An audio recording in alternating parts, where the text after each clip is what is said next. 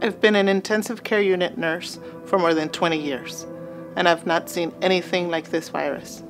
This virus is real. This virus is deadly. Every day I go to work, I worry about my patients, and I worry about bringing the virus home to my family. The faces change every day, but the story stays the same. I've never expected I have to say goodbye to patients on behalf of their families. The little things, the things you'd say to comfort your child or your wife, they don't get to say those things. I have to. It's just been a sea of patients in the ICU these past 9 months. I remember I had to tell one of my patients his son was sorry. The patient's son brought the virus home and infected his father and mother after a night out with friends.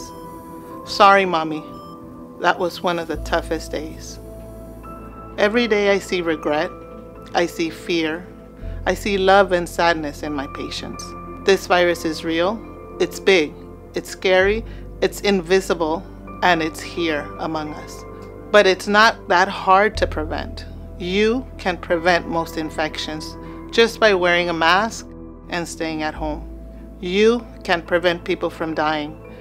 During the holiday season, let's break this cycle of transmission. It's the only way we will beat the virus. And we do this by staying home and wearing our masks around others. We can celebrate together next year once we beat this virus. We are in our final surge, and it's horrible. Let's beat this now.